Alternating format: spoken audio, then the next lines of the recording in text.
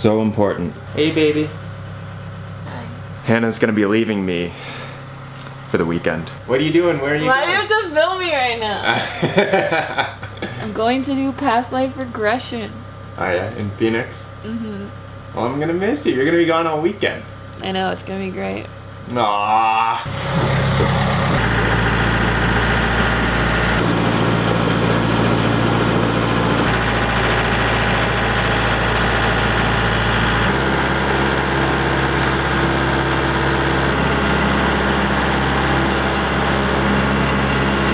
Man, I thought I'd be able to do most of this garage myself, but let me tell you, putting these trusses together has been a lot of work for Brian and I and our other neighbors, Amber and Mike. They helped us out, and even Jason, who's moving to the area, he helped out for a bit one day. I have these people that live in this area that are in my life that can come out and help out, and likewise, if they help me, I can always go and help them with their big projects too. And what I hope that you guys really gain from my videos is the inspiration and some education, so that even if you don't want to do a big project like this yourself, you can start with small projects wherever you live right now, and you can move towards a life where you're going to be much happier, things are going to be much more sustainable, you become a much more competent individual.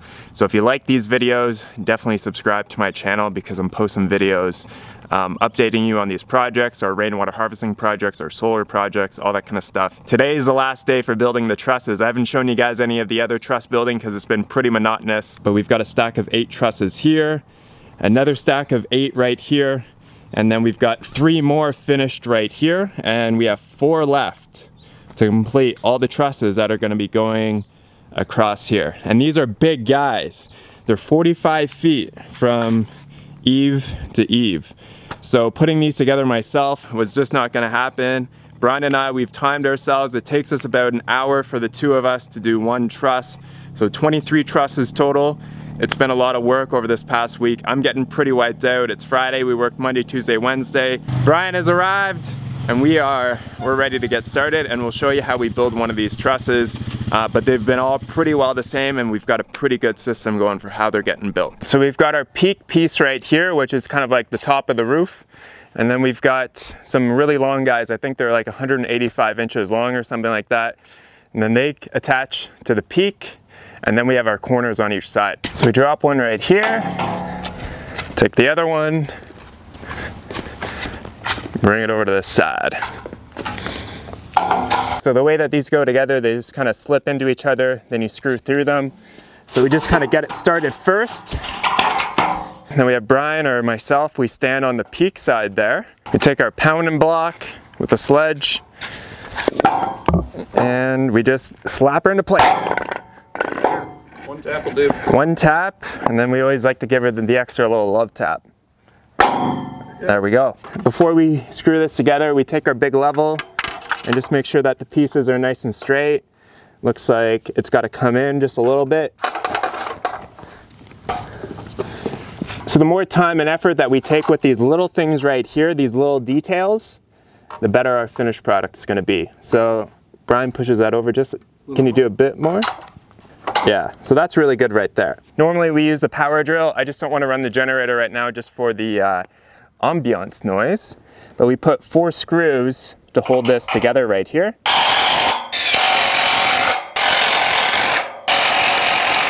And repeat. Perfect. Put 4 more screws in this guy right here.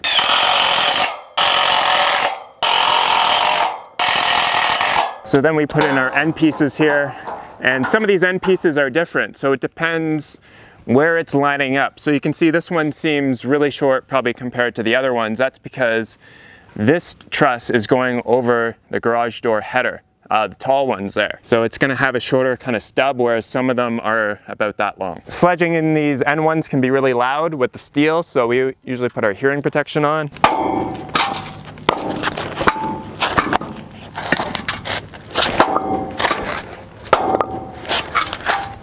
So then again, the angle on these is really important. So we want to make sure that it's at the right angle, because if this is crooked this way or that way, it makes a difference on our eave length. So from edge to edge on these trusses, we want exactly 45 feet. So we've got to push it out just a little bit. And we found that using the cinder blocks like this holds it into place nicely. Yeah, that's really good right there. So then we'll do the same on the other side. Yep. Cool. And sometimes with just sledging these guys together, we're right on 45. Sometimes we're about an inch short. And so then what we do is we make an adjustment at these joints right here. So if we're an inch short, so we're 44 feet and 11 inches, we bring each side out half an inch, and then that will give us our 45. So we've got our trusty tape measure, nice long guy. So we're basically an inch short right now. So that means that we just have to come out half an inch on each one of these joints here. So I just make a mark at the joint here with my marker, so I know exactly where we're starting. And then we have Brian just lightly tap it out, just some love taps.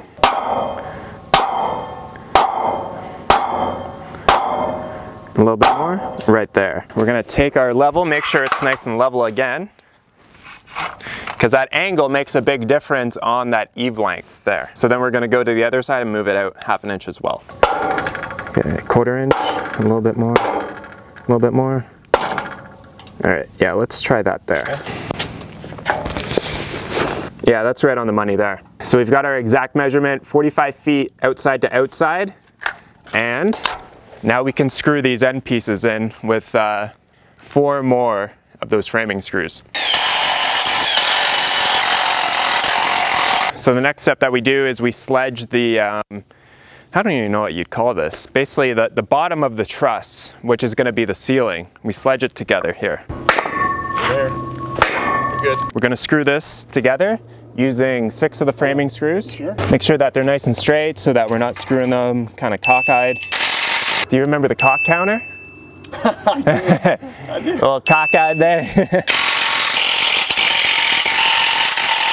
So we found that when we sledge in one side and the other side is tight, that when we're sledging it, the other side kind of comes a little bit loose. So that's why we screw one, and then we'll take this other side, sledge it in. You're good. Okay, so we know this distance for this crossbar piece here is exactly 42 feet. We've encountered sometimes where it's been like 42 3/8, so we've cut off 3/8 on one end.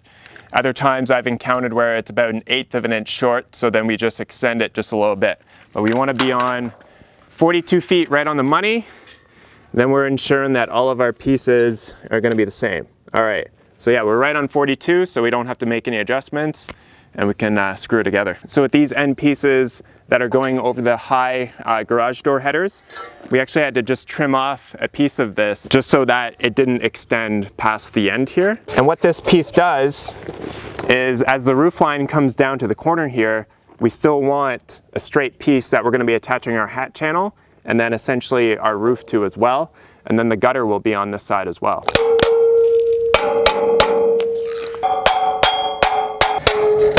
So we've got Brian right there. He's looking down the line here just to make sure that this piece is nice and straight. How's that looking? You pretty much got to tap that, bring us flush again up on my end. Yep. Yeah. That's pretty good. And then we want to check our other way down here. And that one, it can be adjusted just a little bit so it can come out a little bit more this way. All right, that's good. And we're still good on this side. Looks good. Okay, now there's room to put a lot of screws in this, and we're only putting in 2 screws because when these trusses are up into place, I'm gonna basically run a string line from end to end, and then I can adjust all these eaves just so that they're gonna be right on the money if I need to make any adjustments. So on this side here, the piece is a little bit different. It already comes pre-bent and welded at the right angle. And then on this side here, this little extension piece is how we attach the lean on. How's that? Looks. Maybe one more. Yeah. So again, checking this. This side's a little bit off.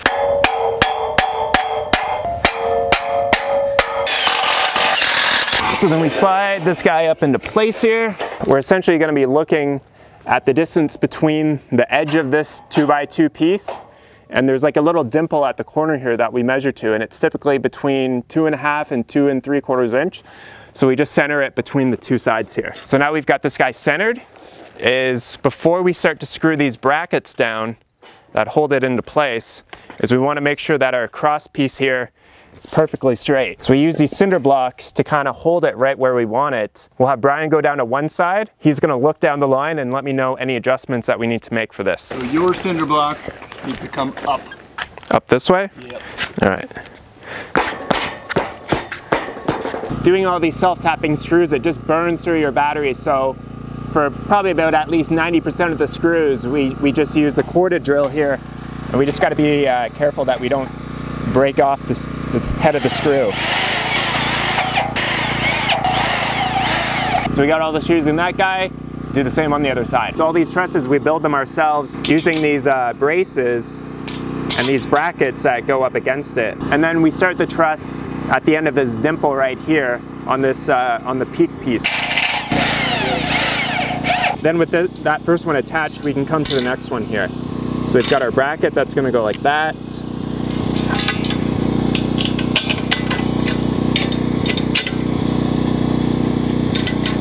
Put our bolt through.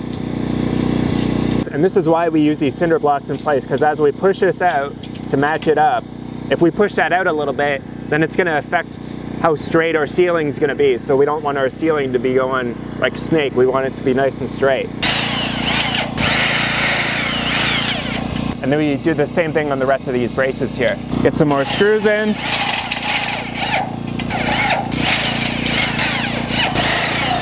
So Brian come in, use the socket and the wrench to tighten this up, because right now there's still a little bit of play in these truss spaces because these bolts aren't tight yet. And one reason why we put 3 screws in there and then we tighten that up, because we want this to be nice and secure, because there's also 2 screws that need to go in there. And if we're pushing out there, pushing out this way, mainly on these pieces down here, if we're pushing out while we're screwing, it can kind of mess up how straight the ceiling is going to be.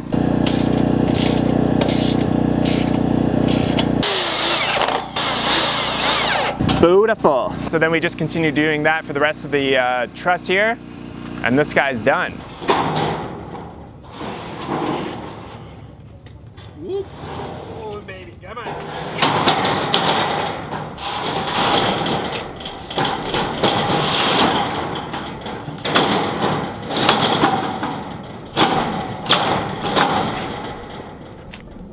Yes! We did it! Oh yeah! Woo! All right guys, so that's a wrap on the truss building. So probably Wednesday of next week, I'll get the crane out here so that we can lift them into place. And then Monday and Tuesday, we've got some time to do some of the hat channels and also making sure everything is vertically plumb the other way. Also, make sure you check out Brian's channel, Midlife Prices. I'll leave a link in the description box and in the comments section below. They just live down the road from us a few miles away, and he's been a great help out here. And I wouldn't be able to do this by myself. This would have been insane to try to even do by myself. So big thanks to him. He's learning lots, getting his confidence with construction, and yeah, we're gonna get this sucker done real soon. Awesome, thanks so much for watching guys. Talk to you in the next video. Talk to you soon.